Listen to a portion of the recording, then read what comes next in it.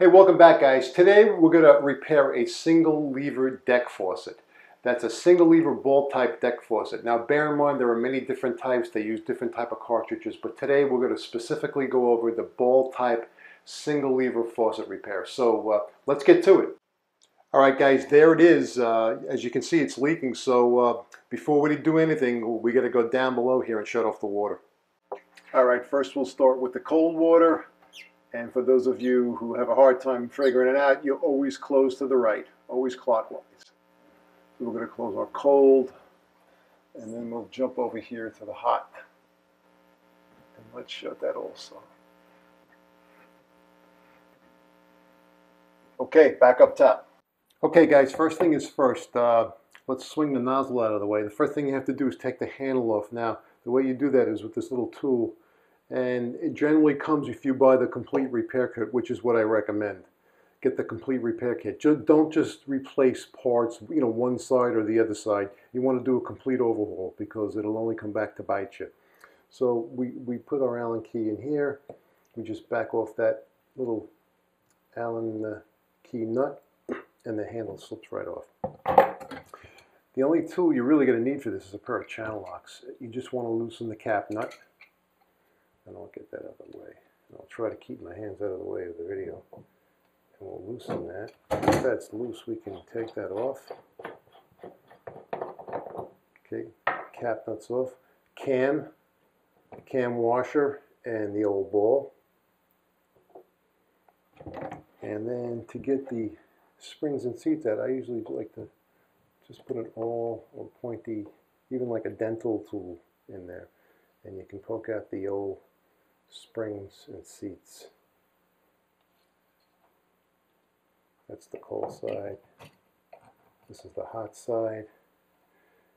Now, like I mentioned, you want to do everything, so we're going to pull this nozzle off. We're going to do a complete overhaul here, and then we want to remove these two. There are two O-rings here, two little O-ring washers, which actually keep the water from leaking out of the top of the nozzle here. So you want to remove those. And get yourself a pair of needle nose. And you just got to grab them. Sometimes they're a little resistant, but that's okay. They'll come out. And if you're really getting patient, you can just pop them, break them off. And this one's a little stubborn, which means it's relatively still in good shape. There we go. There's one. I want to make sure you clean all the debris out of there. And let's take the bottom one out.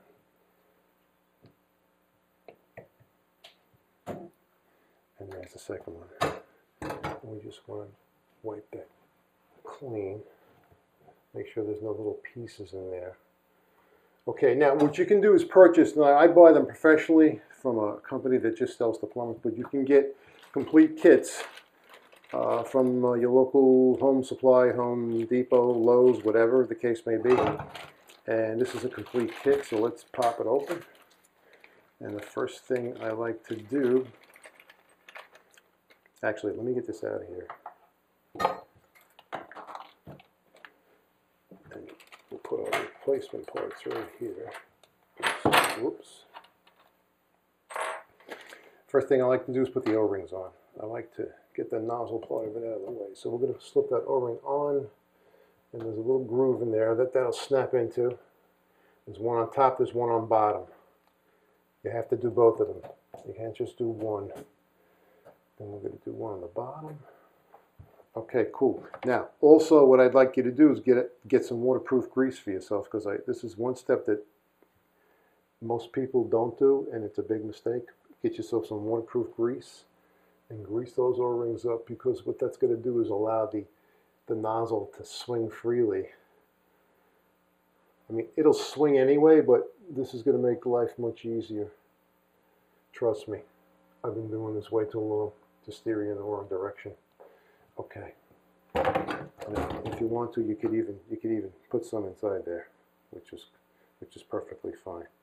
Now we'll get that nozzle back on. Okay. Beautiful. We want to set the new springs and new seats down. This is what I do. Again, you could use a dental pick, you can use a long needle nose pliers, and then I just stick it in and I let them slide. And down inside the faucet, you can't see it from this angle, there's a little recess where they sit into. So this is going to pop right in. So the spring will drop down and the rubber cap will go right over it. That's the cold. Let's do the hot. Okay. Oops, put that in there backwards. Bob, what are you doing? Okay. There is my hot. Now, the next thing you want to do is put the ball. Now, I do this, you could say it's force a habit, but I put a little grease on the ball. Now, some guys will tell you you're crazy, there's no need to do that, what are you doing that for? But you know what? I've never had an issue with it. So, now there's a notch on this ball, this little notch. You have to orientate this notch to this little, there's a little brass tip that's sticking out of here, and you have to get that into the notch. Okay, so that'll let the ball sit correctly. Okay, next is the cam. Again, I take the grease. This is the cam with the cam washer, and I put a little grease on here. That just aids in the ball, you know, riding with the movement. Okay, I'm going to put this on here. Again, there's also a notch here, if you can see this. And there's a notch on the side of the faucet, so we're going to match the notches up. And we're going to give that a little push. There we go. And what we're going to do now is take our cap nut. Let's get that down there.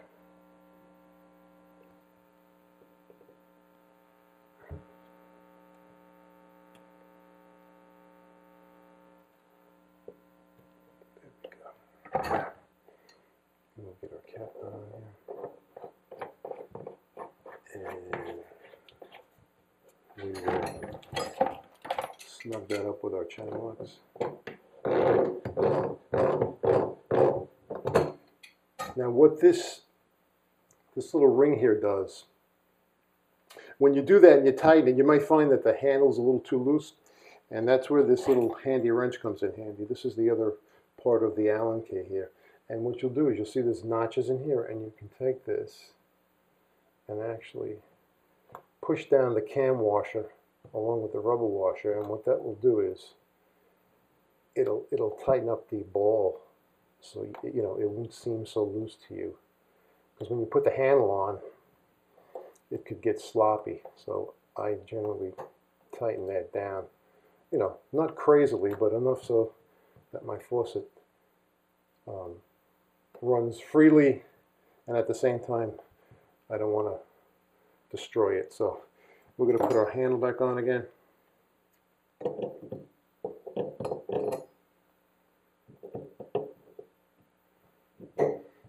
And then you can line the nozzle up with the handle, and once you got that lined up, you can swing this out of the way. And what we'll do is we'll tighten up that nut. I like to give it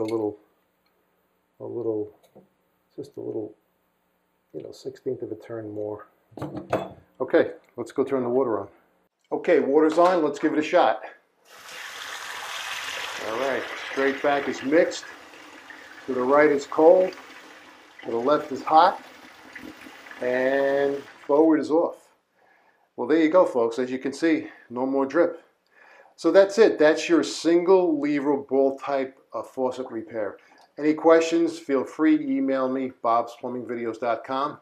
And, you know, let's hope to hear from you again. And I thank you for stopping by. Take care.